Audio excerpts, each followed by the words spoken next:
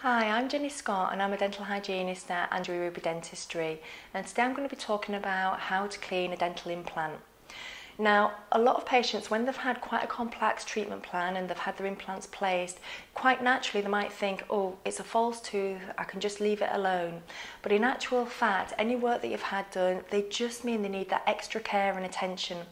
Because even though they've got really nice tight fits on the gum line, you've still got these little false crevices where plaque can build up. So if you get bleeding around an implant, it can be called implantitis. So what we need to do is we need to stop that from happening. And the key things when you're cleaning an implant is to just treat it like a normal tooth.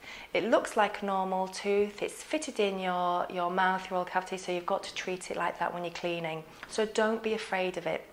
Now, the important things with any tooth when you're cleaning it is use a mixture of interdental cleaning aids, and that's flossing and your interdental brushes. So with your interdental brushes, my top tip, I always say pop a definite bend in, you'll find they'll last a little bit longer that way. When you're doing it, is to go in between the tooth, and it's trying to find the right brush to fit the gap.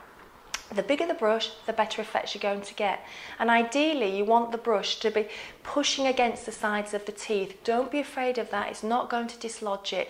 It just means it's getting to all those little crevices really effectively. If you get bleeding, it just means you're getting to the area which needs that attention. And if you keep working at it, then that bleeding will reduce and go.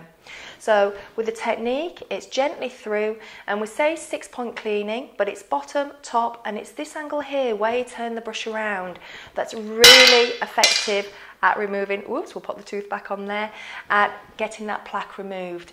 You also need to be using dental floss. I always say there's a mixture of different things with floss, but the easiest way are on these little sticks here. And what you need to do is just gently down, give a little bit of a wiggle each side, then ease out. And between those two products, you'll be able to really clean and look after your dental implants. Thank you.